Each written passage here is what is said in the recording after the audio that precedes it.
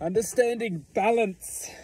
A lot of the time, balance is actually one of the hardest things that we will achieve within this paradigm.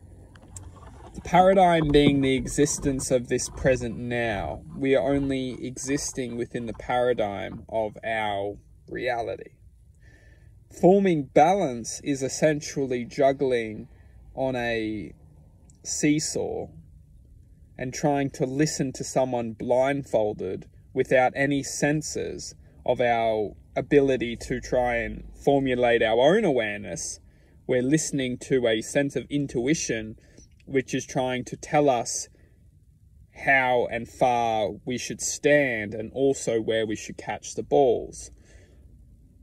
The world around us is limited to giving us the truth of our existence.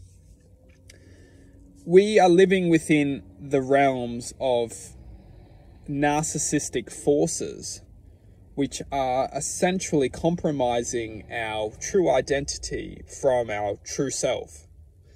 We are essentially being given aspects of our originality, but surrounded by the aspects of our originality are a complete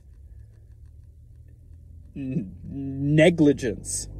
It's just completely, irrevertibly insane that we've been given a sense of truth so we can connect and we can say, yes, we're human. We're human. We have to be. We're here, no? But surrounded by the whole existence of our truth, our creation, our existence lives a box.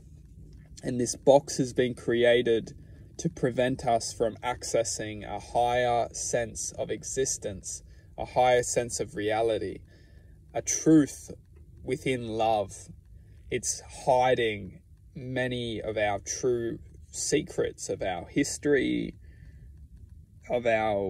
and for those who want to stay in ignorance and believe that, just believe in ignorance, there's two types of forces. There's essentially ignorance, and there's the ability to be aware. Being aware is a state of acceptance. It's a state of controversy, really, because the controversy which we are bringing to attention may be the ignorance which is trying to stop our flow of imagination. We are the infinite imagination. We are infinite possibility. And anything which is trying to stop us at a wall and say, no, here's the wall, and this is what the wall says. The wall says this is true, and this is how it's happened, and here it is. Then we say, okay, yeah, all right, there's a wall here. I'll just listen to this, what the wall says, and I'll go back the other way. Now, the truth is that if you keep walking, you'll eventually hit another wall, and then the wall will also give you, no, this is it. This is the truth. This is existence. And then you say, okay, I'll keep walking.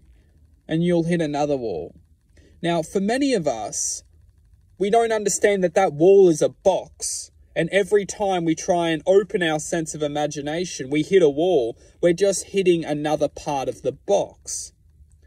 The truth is that when we hit a wall and we go, okay, I've hit a wall now, am I going to accept this truth, which apparently is truth, or am I going to question, is it truthful?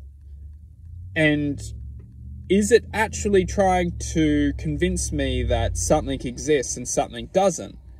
And is this creating a sense of ignorance, which may actually reflect on stopping me from opening myself to a different state of understanding, or a different perception of awareness, or a different altering my awareness within consciousness, which is essentially opening our imagination to infinite possibilities.